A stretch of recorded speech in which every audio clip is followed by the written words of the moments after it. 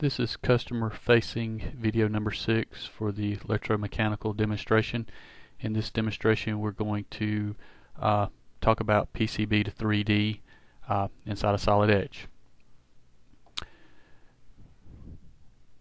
Solid Edge has the capability of working with a product called PCBto3D.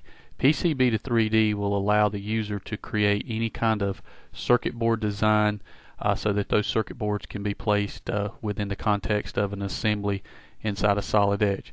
So a couple things we need to do is I'm now in PCBto3D and I'm using the PCBto3D wizard, and so I'm just going to go through here and start specifying some of the information that PCBto3D is needing.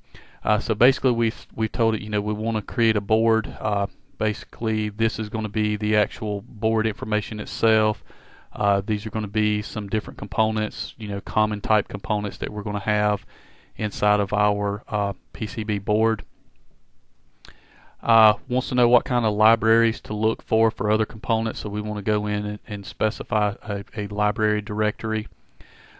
This area here is going to tell the user if they have any components that have a 0 height. So this is looking at all heights to make sure that we fall inside of some kind of specific time frame or height requirements inside of our assembly. What do you want to actually call this particular assembly? Where do you want to save it? So I'm going to save it into my working directory, and then we'll just give this thing a name called PCB, and we'll go finish on it.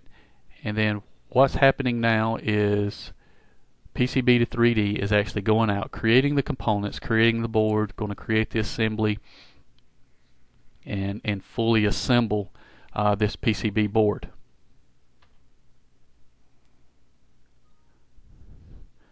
So quick and easily, we've went out, we've created a totally new assembly called PCB assembly. Here's all the different components. This is what our PCB board is looking for, and all this information can come from your ECAD system or whatever the case may be. So now what we need to do is let's go and let's open up our assembly that we want to place this PCB board inside of.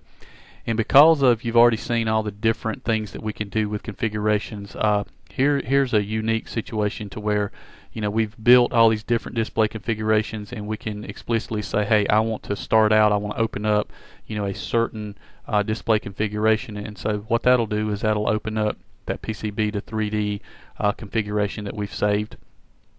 And what we want to do is we just want to assemble that PCB board in this area here. So one of the tools we have in our parts library is we have the capability of saying, hey, show me any kind of open documents that I have inside of Solid Edge. So here's our PCB assembly itself. So I'm just going to drag and drop. And then what we want to do is we want to assemble the bottom of the PCB board to the top face of this mounting lug.